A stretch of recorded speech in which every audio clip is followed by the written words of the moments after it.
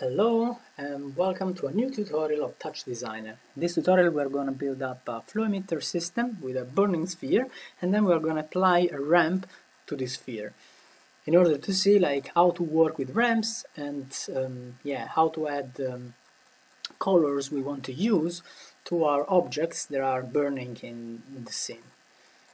Of course, the system we are going to build, it's like adapted for a certain size of the sphere, a certain position, and for a certain shape, so a sphere.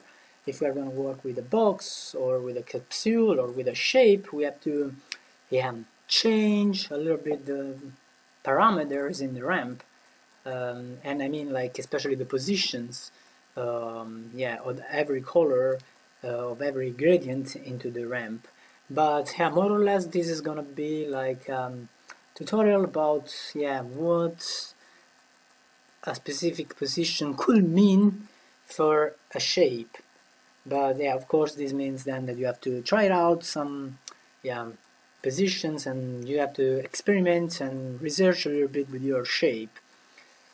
So first we need our flow emitter system, so we are gonna press the tab key on the desktop, then the control key, and then we press the click on the media flow, the comp, camera, and media flow emitter.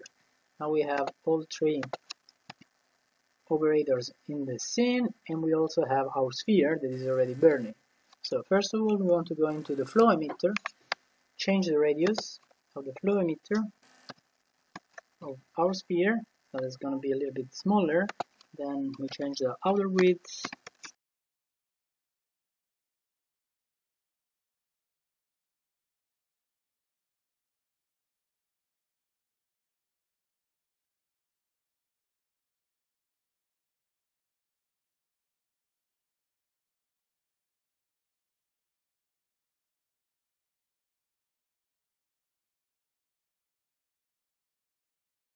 so once we have our settings for our sphere, so this is gonna how it looks like more or less. Now we have to apply a ramp, so a gradient of colors. So we need to add a ramp top on the desktop, and then we need a top to chop. Yeah, perfect. So first of all I want to show you that if we're going to change colors into the flow emitter here, and so for example we make it yellow, this means that the sphere is going to be a little bit, the color of the sphere is going to be a little bit flat. So what we want instead, it's a gradient of color. So we want something more nicer to see. So we have to apply the top to the color ramp, but still we don't see anything interesting or not that much going on because the ramp is from black to white. So what we have to build is a ramp.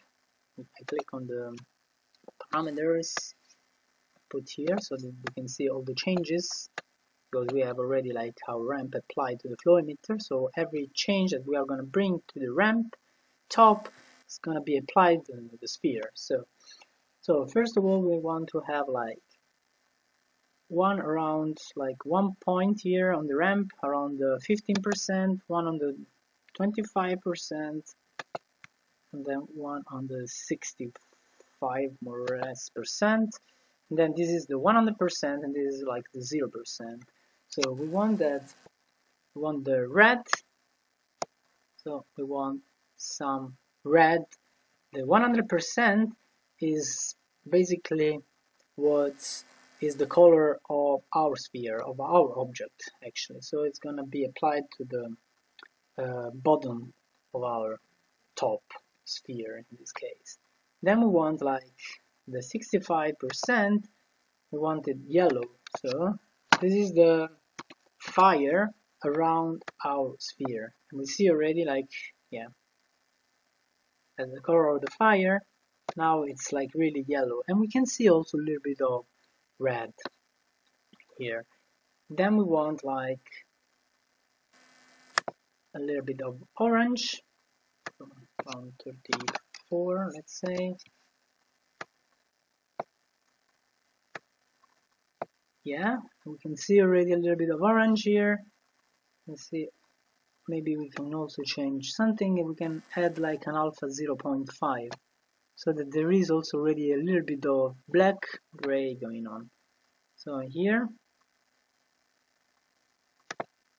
we can add a little bit of white, for example, or we can add like already like a little bit of gray. And playing with the alpha means that we are going to have more smoke or less smoke, as you can see. So let's put it like a little bit, yeah, in the middle as well. And then the last parameter, the black here, can also be like a little bit white, and so we can have like a wider smoke.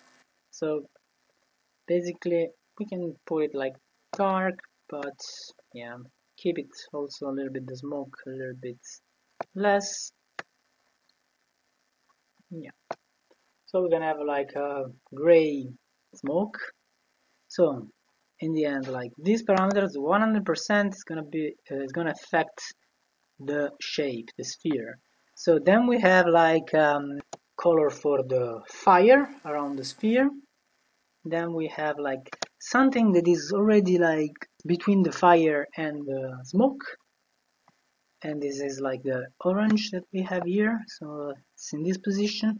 And then here starts to, yeah, it starts to have like the smoke. So here we have the beginning of the smoke, and then we have the last part. We can maybe, yeah, use different colors. This is the last part because it's the 0% of our fire, of our sphere. And then here we have like the beginning of the smoke. Yeah, and this is how we apply the gradient to our objects. Of course, this is for this sphere with this particular size, but yeah, more or less we have to, yeah, consider this. 100% is close to the object, the 0% is the smoke, and then all that is in between is, yeah, basically fire and beginning of smoke. Yeah, also another thing to consider is like if we want to add like gradient into the smoke or gradient into the yeah, position between the object and the beginning of the smoke, or be a gradient close to the fire and to the objects, we can add other points and work with that.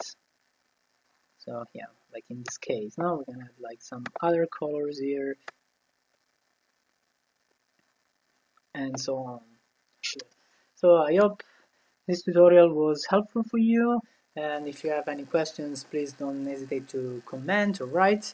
Also, you can write me on Facebook, and yeah, also if you like the video, please add a like on the YouTube channels, and yeah, consider to subscribe if you want to see other helpful videos for you about Touchdesigner and how to use other effects.